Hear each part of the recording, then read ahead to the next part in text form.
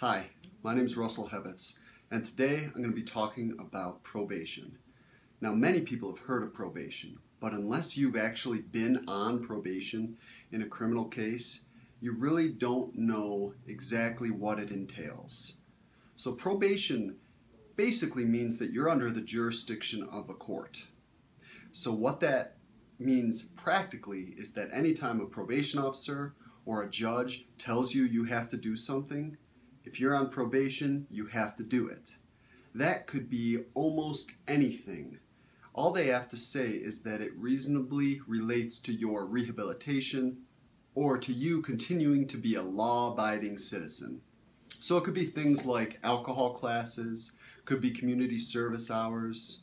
They could tell you you have to go to Alcoholics Anonymous, or you have to seek mental health treatment and maintain that treatment. It can really be anything. As long as you comply with all of those requirements and don't get any new offenses, because that's always a condition of probation. You're going to finish your probation whenever the determined time is up, and then you're no longer under jurisdiction of the court.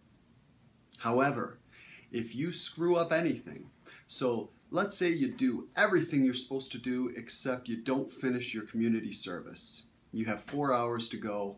You've done 8, but you didn't do the last 4.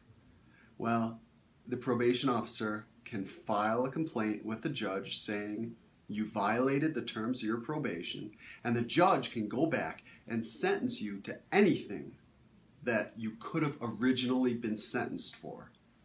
So it's really high stakes. It's something that if you just have everything in order and you can bang through it and get it done, then it's not a big deal.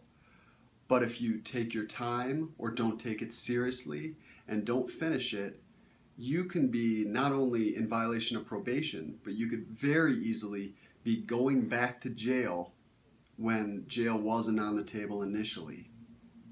If you have any questions about probation, or if you're under probation and facing a revocation complaint, give us a call. We can help.